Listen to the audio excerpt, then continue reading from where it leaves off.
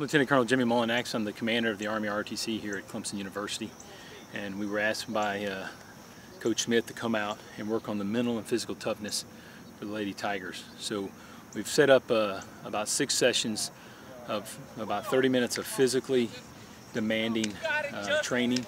It's incorporating Army training, so it's a lot different than what these basketball players have probably seen. And then we normally do a mental type challenge to focus on their mental agility and how well they can really think, maybe somewhat think under pressure, but look at things in a different way. All the way down, all the way down. I've seen a good improvement on their ability to be able to do the exercises, their motivation to want to do them. This morning we had them down on the grass and the wet grass crawling, and that's not something that they definitely would like to do. But as an Army soldier, we try to teach them some of the Army techniques that life isn't all fun and it's not all dry and easy, but sometimes you got to work through that toughness of being wet, being cold, or whatever, and accomplish the mission that you've been given.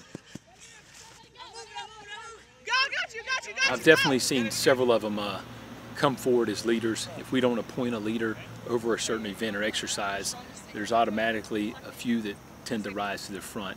And a lot of that is because they're able to vocally step forward, state their opinion, and just take charge and take control of the situation and say, hey, this is what we need to do, and start directing people.